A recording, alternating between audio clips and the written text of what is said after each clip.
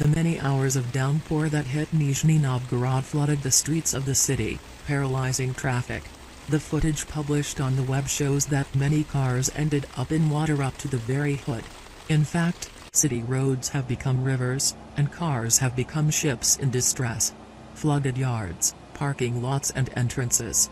Eyewitnesses note that in the city center, because of the downpour, trams stopped, the streets turned into rivers that cannot be crossed.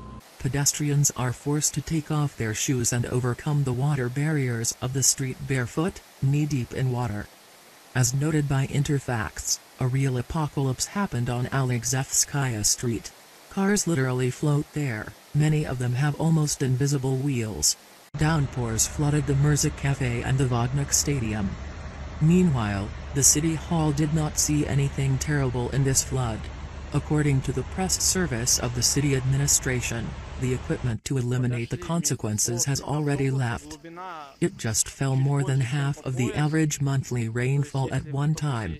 Water pumping equipment and all public utilities have been withdrawn, the officials assured. Technique works throughout the city. Cars are constantly replacing each other. We are doing everything possible to minimize transport inconvenience, the mayor of the city Yuri Shalabayev quoted the publication as saying. Meanwhile, local residents claim that the utilities are doing nothing and are crying out for help.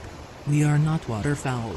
The slightest rain turns the city into a river, as if the Volga and the Oka are not enough for us, they complained.